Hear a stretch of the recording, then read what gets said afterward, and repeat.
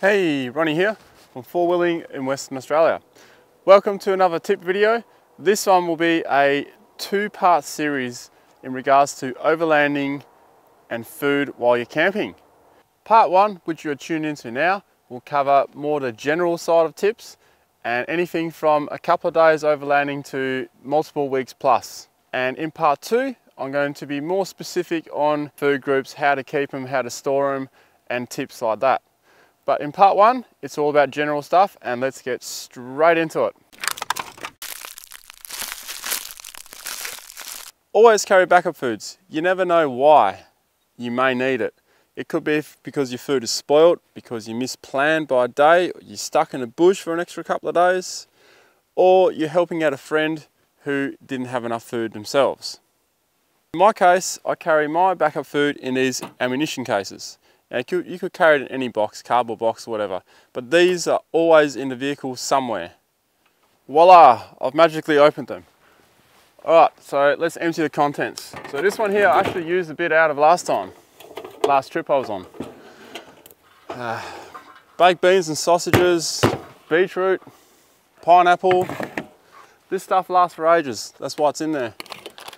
Rice, and you could also carry a ration pack. Now, I understand a lot of people wouldn't just be carrying a ration pack around.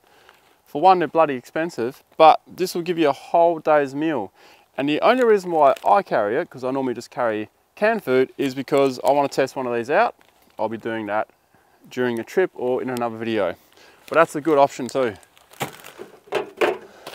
Muesli bars, tuna, canned fruit, you get the idea. So while we're on backup food, let's talk about backup water. Now water, some people are lucky enough they have a water container under the vehicle. Some people carry them in water jerry cans. I like to carry these kind of storage containers here.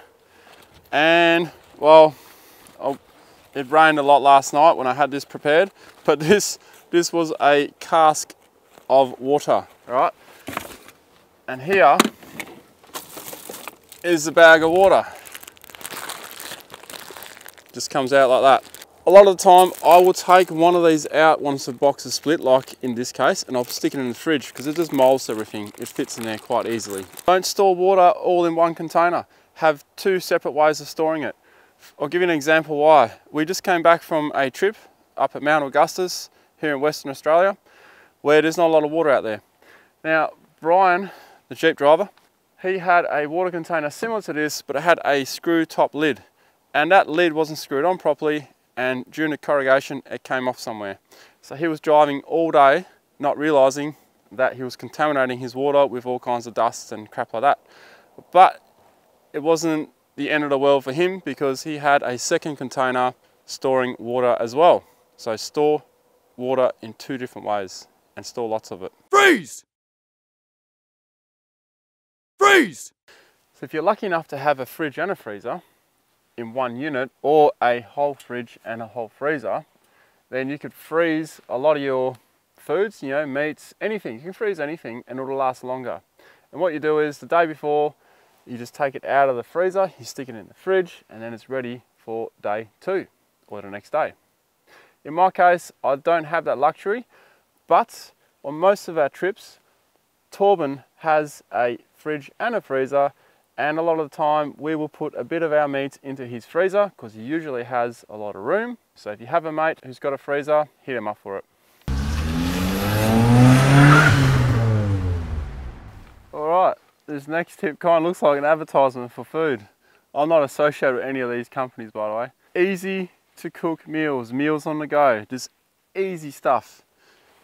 Noodles, canned food, like we already discussed with your backup foods. You know, you can use your backup foods as the easy meal as well. New style of steam rice bags, these are awesome. And I'll cover these in part two a bit more as well. They say you need a microwave.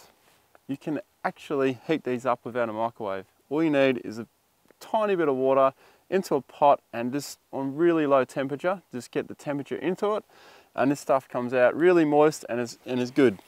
You can do it with all the rice packets. This one here For example, it says you can use a pan, it tells you how much water, but I'll explain in part 2 how much water you really need. And other easy to prepare meals, Torben is a prime example of this. He snap locks pre-cooked pasta and he puts meat and all kinds of stuff in it, and then he'll freeze it and it's ready to go. Always remember the simple things. Butter, straight out of the fridge. Most people forget butter for some reason. Cutting board. Instead of bringing 3 things, knife, fork and spoon, use a spork. Just as good, better. Cooking oil. Spray can's always easier. People seem to always forget salt and pepper for some reason as well. It's as important as the butter. Sugar, what for? Coffee and tea. Do not leave your coffee at home. And the cool thing is, this box is dedicated for all these essential things. I will always have all my essential things in this one box. Not only that, the dead space in this box I've filled up with other foods, like my backup foods. More rice and porridge and more cans in there. It is good to have a dedicated box like that. Bring a good coffee mug. This one here, I've actually attached with cable ties. It's lid off in case I lose the lid. Now this is a coffee mug, but who says you can't put milk in it, or you know, even mix your favourite beverage at night, a bit of rum and coke or whatever it is you drink. Gain as much space as you can by condensing things and making them more useful to do more than one thing. On the longer trips, say you're out there for a month even, all these foods are going to be great for you. And there are plenty more out there. All you gotta do is look for the expiry dates. And there are a couple of main factors. Preservatives, high sugar content, stuff like that will keep your food for longer. So in this kind of case, preservatives are your friend. And high in sugar is your friend too. This fruitcake has an expiry of 30th of May 2017. And right now I am almost in August. Canned food lasts for a couple of years, depending on what it is. This stuff here, this rice, that lasts into 2017. These nut bars, they last into 2017. Just look at the expiry, and that is what you want for these longer trips, for the, you know, the latter end of it. Also, with your backup foods, go for stuff with long use by dates for obvious reasons, because it may be in that case for a long time. You can just sort of forget about it, you know it's there, but after perhaps half a year, check all your dates and resupply. Snap lock bags. One of the most underrated things to bring when you go camping. Now you can use them for other stuff other than food, but more specific to food, the reason why I bring them is I can divide things up. For example, my tea bags are in this one. You could even put a little bit of coffee in it, all kinds of things. If I cook any leftover stuff, you know, like there's stuff left over, I don't want to throw it out, I don't want to throw it in my bin to stink the bin out.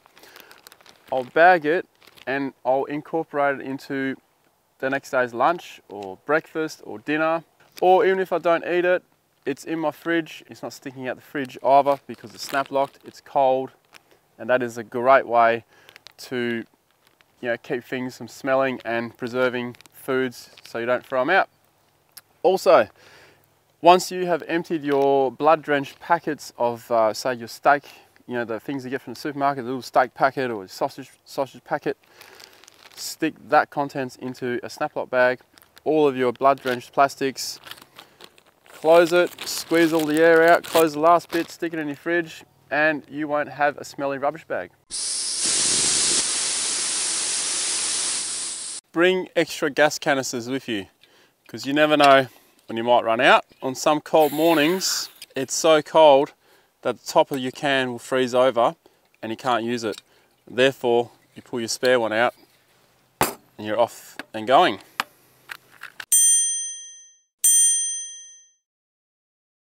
Making a food plan for a trip is the easiest and best way to do it. And what I do is I'll get a piece of paper. At the top, I'll put breakfast, lunch and dinner, 3 columns. and then I'll put each day. So say if it's 10 days, I'll go from day 1 to day 10, and I'll fill in each spot there with what I'm going to have for breakfast, lunch and dinner.